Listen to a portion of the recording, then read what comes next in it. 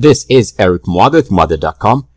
Today, for the first time ever, we are seeing the Dow push above 30,000.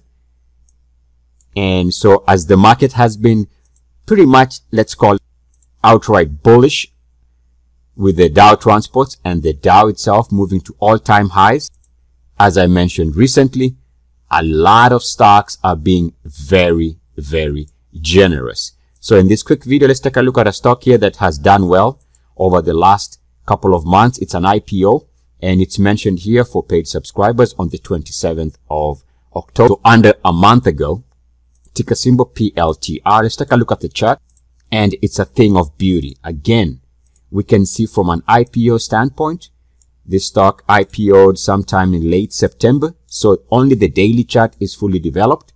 And so the alert was sent out when it moved above this $10 price range right here. So this is where the alert was sent, and you can see what happened is there was a move higher, settled again, never really closed below the buy point, as you can see. And sometimes this is pretty much what happens, a retest of the breakout, which is successful. And we can say that you could have taken the next breakout, which was this breakout here, above the $11 price mark.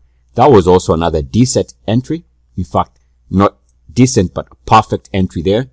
Remember, we are looking for 2 days of rest to qualify a new breakout, and there's another breakout here.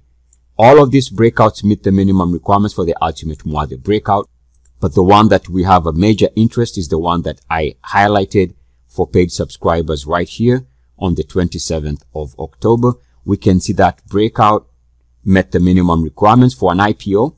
We go to the most developed time frame, and the daily chart was the most developed.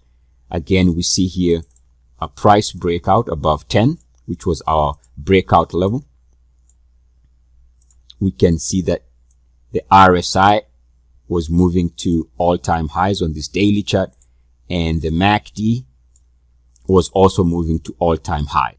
So when you are timing IPOs, ICOs, any new instrument, you go to the highest or the most developed chart in terms of time frame. If it's not the monthly, go to the weekly. If it's not the weekly, go to the daily.